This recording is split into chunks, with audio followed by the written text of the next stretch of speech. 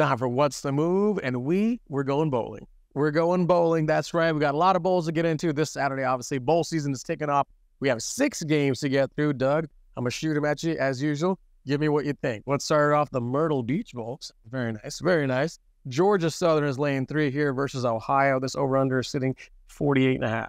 The first game of the bowl season captures the headache that is betting on bowls, because you have both quarterbacks out, running backs out, tons of guys in the portal, and we've seen line movement. Sharp money came in on Ohio +4. It's down to 3. I don't know if I agree with that. And there's sharp money on the over. I definitely don't agree with it. So Ohio's offense just going to be really limited. I mean, I get it. It's Maction, Right. but I'm just not a believer in that side. So I'm just going to sit on the sideline here, but I want to share with our viewers that sharp money has come in on the over and the side of the underdog here. I like it. Next up, the New Orleans Bowl. Jacksonville State laying 2.5 versus Louisiana. This over under nice and high at 59. Yeah, so this money came on the dog as well. Went from 3.5 to 2.5. I do agree with the sharp money on the under here. I really like it. So I think it's just too many points. And it's one thing to keep in mind with all these bowl games. We typically don't see like overtime, because what happens is teams go for 2 like late in the fourth quarter. They don't go for the tie. It's like, hey, we're on vacation. Let's let it rip. So you'll see some 4th down attempts like positive territory that you don't see in overtime. Sorry, if you don't see during the regular season. So we typically won't get overtime and things like that. So I think it's just a big number for when I think there's going to be some more like empty drives. All right.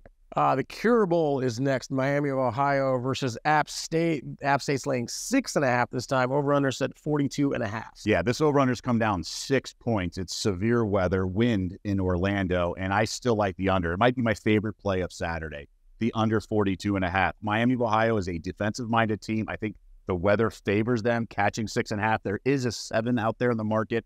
If you can get 7, maybe you will come Saturday. The market moves a little bit, But I just think it really lends itself. I think unless we see some just gross turnovers or gross like 70-yard runs or something like that, I think the weather's going to be significant. Keep in mind, Miami of Ohio's kicker is the Luke Groza, sort of stud kicker. And even in the wind, I think they're going to lean on him a little bit.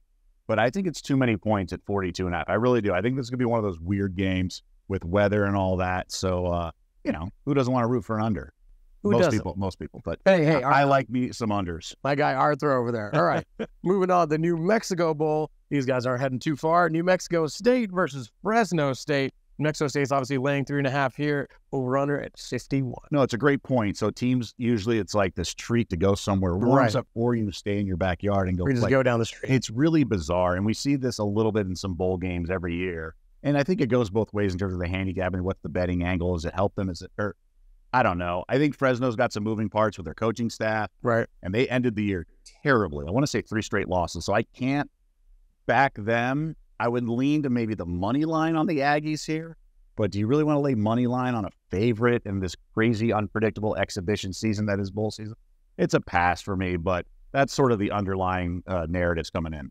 Got it. Staying on the locals trend here, we're heading to the LA Bowl. Who's coming over? UCLA. Get on down here. UCLA, you're laying 4 versus Boise State. This over-under sitting at 48.5.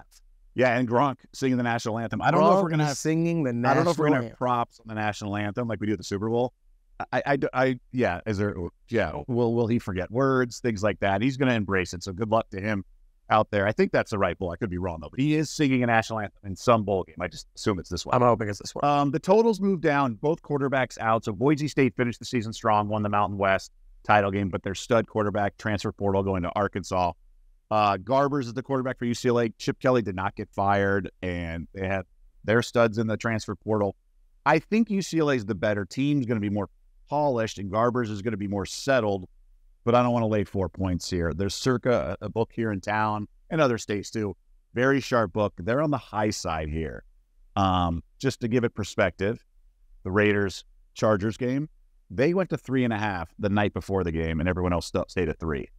So they have sharp money. They know how to manipulate the market and move the market. So that tells you, so if they're on the high side, favorite is usually the right play. And again, Boise's got some moving parts here. UCLA just got waxed in their last game by Cal. I mean, just undressed. So you wonder if they use that as sort of like a kind of get the bad taste out of their mouth.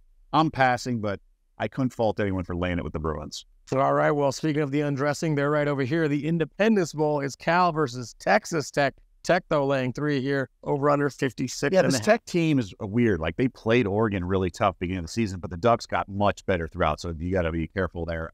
Really sharp bet came in at -2.5, moved the market to 3. One bet moved, that book moved to 3, and then the market followed.